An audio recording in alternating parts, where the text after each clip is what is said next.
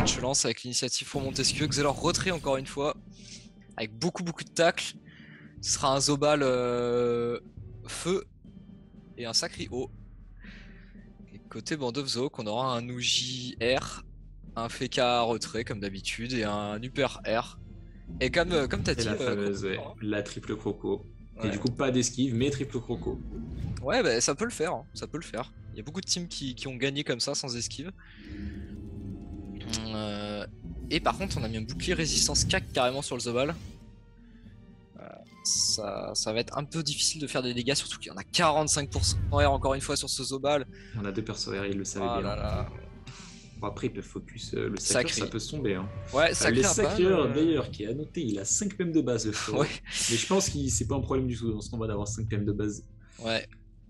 C'est pas du tout un problème. En tout cas, on va directement placer l'érosion. Et de l'érosion supplémentaire. Bon, on a déjà capé à 50 là. Gangrène, charogne, on est à 40 plus érosion naturelle. Ouais.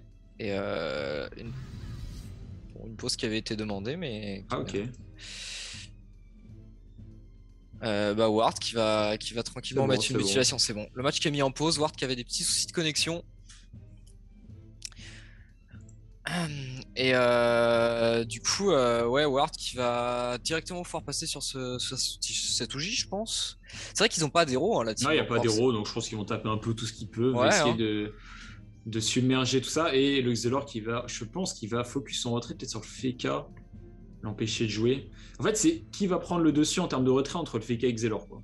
Ouais, c'est ça. Le premier qui arrive à mettre un gros tour de retrait sur l'autre, je pense que ça va être un peu une battle entre les deux. On verra. C'est toujours ça. Hein. De toute façon, en général, les deux classes centrales elles se focus entre elles. Mais je sais pas. C'est vrai que le Xel, il a peut-être autre chose à faire qu'aller raid le Feca. Parce que si on laisse l'Uper et le Luigi jouer leur jeu, le Sacré va vite tomber quand même. C'est compliqué, il veut pas tout faire, mais s'il arrive à prendre des petites zones avec le cadran, les sabliers, il peut un peu. Ouais. Il peut faire le travail. Attention, il faut tuer le cadran hein, pour Monozok.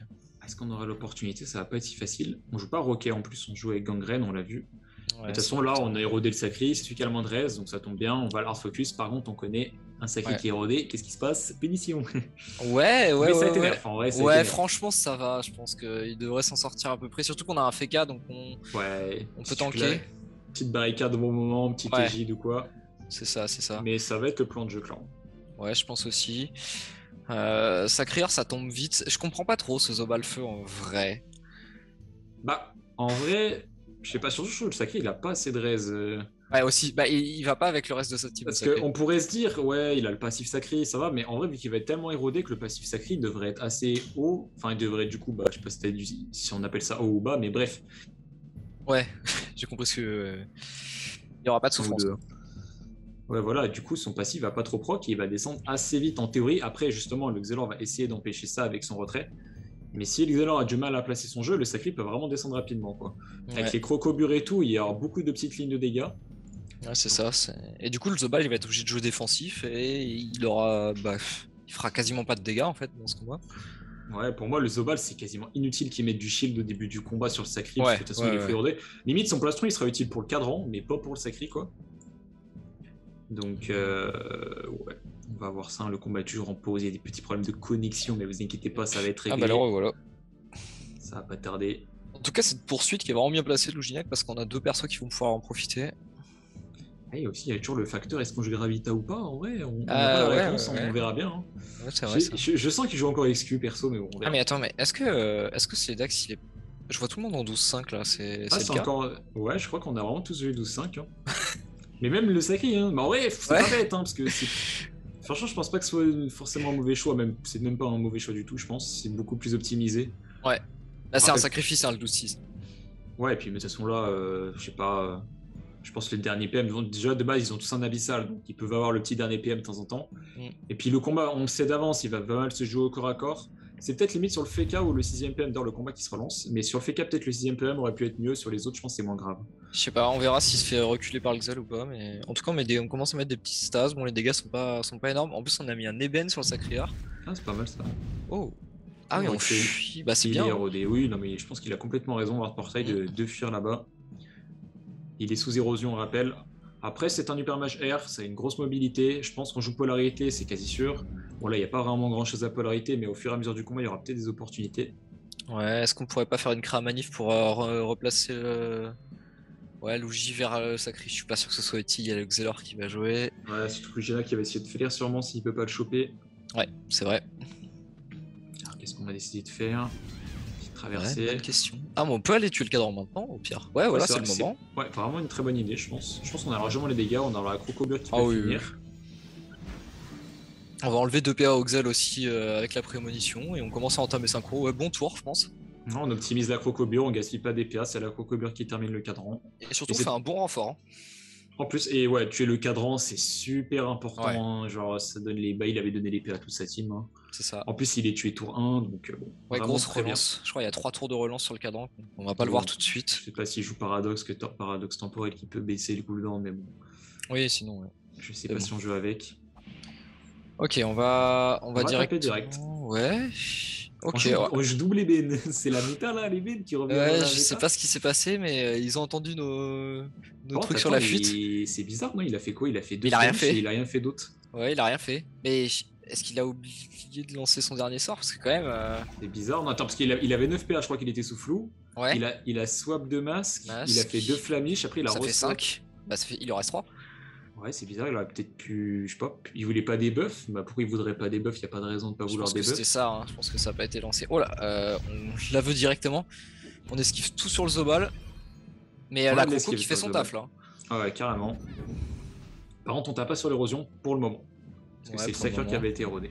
Après là, tu vois, je pense qu'avec cette excuse, on a prévu de flair le Sacré. Sinon, je vois pas pourquoi reculer à ce point-là le Lougi. On fait du retrait en zone, c'est ce qu'il faudrait éviter pour le moment de Zok, mais pour l'instant, il se prennent. Bon, après, ça va. Tant qu'il n'y a plus le cadran. Ouais, voilà, c'est ça. Surtout qu'il n'y a plus le cadran, ça va. Il pourra pas retirer les PA à tout le monde. Il faut faire attention à cette synchro aussi. Peut-être un jour la clean. Ok, le raid qui passe bien. Ah, en moment, c'est random omif. Ouais. On voit pas ça souvent. Ouais, c'est bien, ça met les tâtes et les frags quand on veut. Au sacrifice d'un PA au tour suivant. Alors, est-ce qu'on a un flair ou pas? Je pense que c'est quand même bien d'aller flair là, parce qu'il y a l'héros et tout. On y va, effectivement. Ouais. On va juste mettre 2 spells, et ça vaut le coup. Si ce Sacrieur est sous érosion, il peut pas se permettre de rentrer dans la mêlée n'importe comment. On a une croco qui va proc. Ouais, et Sacré qui descend bas quand même, il descend. Et du coup, il y a encore ces fameux 2 ébènes. On va recommencer à exploiter ces 2 ébènes, mais est-ce qu'on a mis les 2 ébènes sur l'Huppermage? J'ai pas fait gaffe. Non, sur qui on les a mis les ébènes? C'était pas sur l'Huppermage? C'est sur l'Hupper. Bah si, c'était sur l'Hupper, ou alors on l'a pas mis.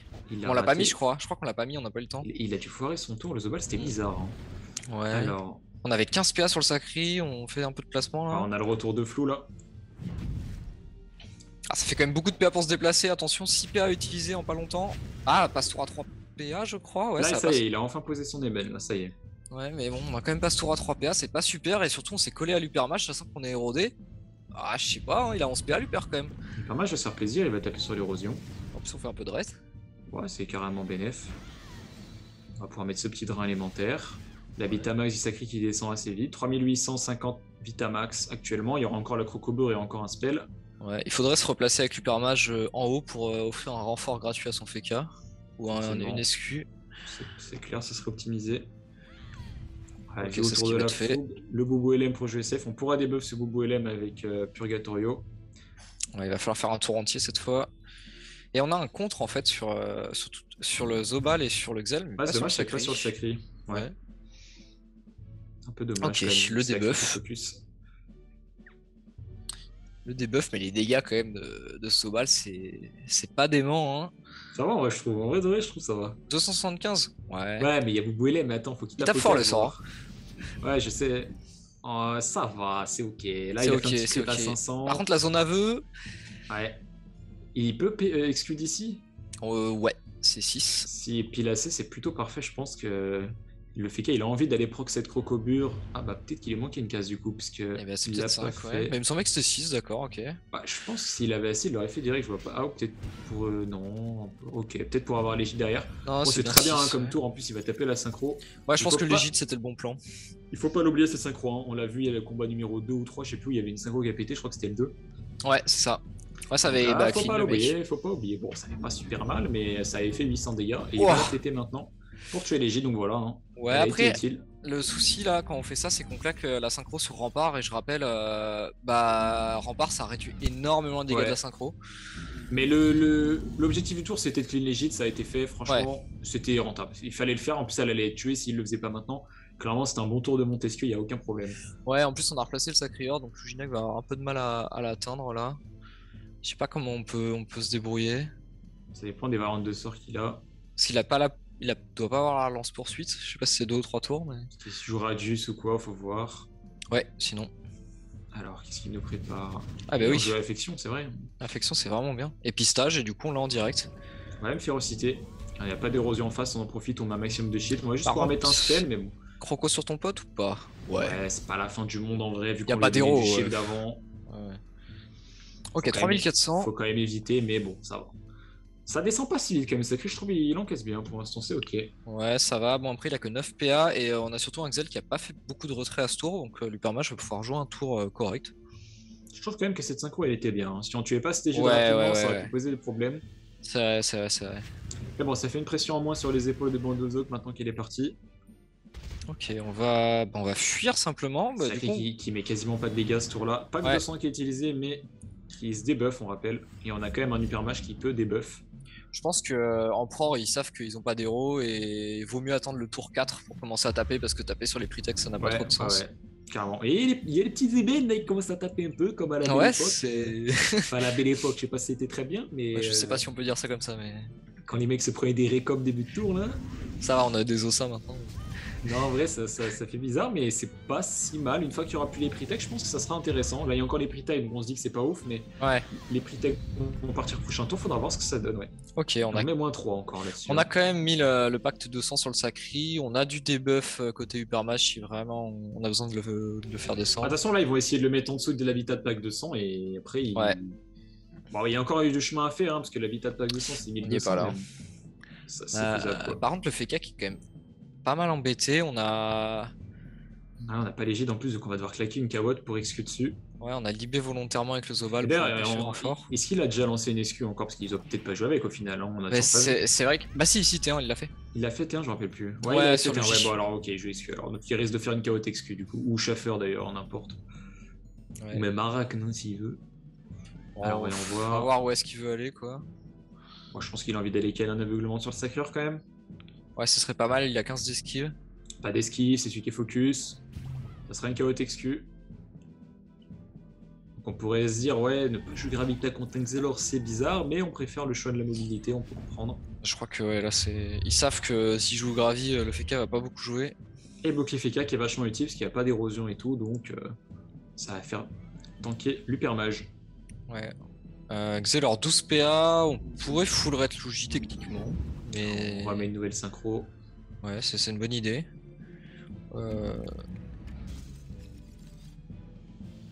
Ouais, on arrête un peu. Qu'est-ce qu'on peut faire d'autre? J'ai l'impression qu'on va pas arrêter l'Huper. Ah, petite zone encore sympa. Ouais. Ah si.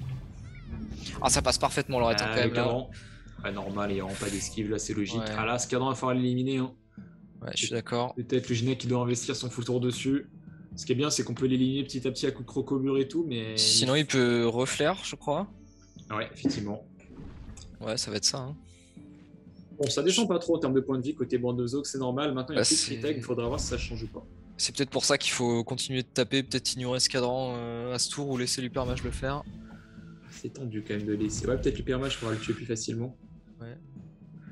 On se déplace. Décalé pour éviter de se manger des rollbacks, gélures et tout. C'est ça. 10 PA sur le Sacri. On fait pas une super game sur le Sacri pour l'instant. Je sais pas ce qu'il pourrait faire d'intéressant. Pour lui. Au final, on est plutôt bien pour Bandozok. Juste l'Huppermage, il a pris un peu de dégâts, mais ça va. Ouais, attention, parce que là, il y a le. Comment tu sais, le moment où il y a le Boubou Hélène qui est débuff, tu vois, où il a des restes de merde. Ouais, c'est ça, c'est maintenant. Après, il le perd à son tour, je crois. Non ouais, donc ça devrait aller. Couronne d'épines qui est utilisé, que c'est fort, hein, une compo qui a triple mêlée. Couronne d'épines, c'est un bon choix. C'est rare qu'on le voit d'ailleurs. C'est très très malin, clairement. Donc, il y a 3 classes mêlées, il le savait très bien. Ah, du coup, est-ce que c'est pas le moment d'essayer d'éliminer ce cadran peut-être? On a 7-8 PA peut-être avec l'abyssal, non 7? Ah, les petits ébés, pas mal. Hein. Ouais, ça fait des bons dégâts finalement. C'est correct, c'est correct. Il y a encore du shield, donc ça va, mais... Après, c'est sans érosion, hein. Juste l'aéronate. Ok, on va fuir. C'est pas bête, on évitera un tour de Zobal là-dessus. Le Zobal qui me semble n'a toujours pas mis de plastron, mais bon, il a bien fait, ça va rien. Là, il va peut-être le mettre maintenant vu qu'il y a le cadran. Ouais, bon, après, il y a encore l'héros de toute façon. Donc, c'est surtout pour le cadran en vrai, plastron, parce que le sacré, voilà quoi. Ah ouais, le plastron cadran, il va faire du mais bien. Je sais pas, ça se trouve, il va même pas le faire. Hein, mais je après, pense quand même. Si Band of Zouk adopte la stratégie de l'Huppermage de fuir un peu, le cadran il va pas faire tant de retrait que ça. Ce sera surtout pour le don de PA de. Ouais, mais là il a donné les 2 PA quoi. Ouais, c'est surtout ça. Ouais. On va ok, Feca. Ça va lui faire mal, hein. Ouais, pas là mal, c'est pas mal, ouais. Bon, on a un renfort. On a un ébène en plus. Ah, le renfort est bien aussi. La manif qui fait un peu chier quand même, mais bon. Petite flamiche. Ouais, ça fait perdre. Du coup, on a plus le bave de Tatani. Ah, ça fait une combinaison. Waouh, non, alors moins 3 par contre. La petite combinaison qui passe. Ouais. Ah, mais tu vois, même avec un moins 3, le Safi il a encore plein de PA. Hein. Ça, ouais, c'est l'avantage d'avoir des modes 12 PA de base. On va prendre un aveu peut-être. Ok, barricade. Ok, ça passe bien quand même. Et il a le petit malus d'embaumement qui proc au début de son tour, le Xelor. Mais je pense que c'est un bon choix, l'embaumement qui pour l'instant fonctionne assez bien. On va faire une petite zone. Il y a la synchro qui a envie, je pense, de prendre un téléfrag ce tour pour la synchro.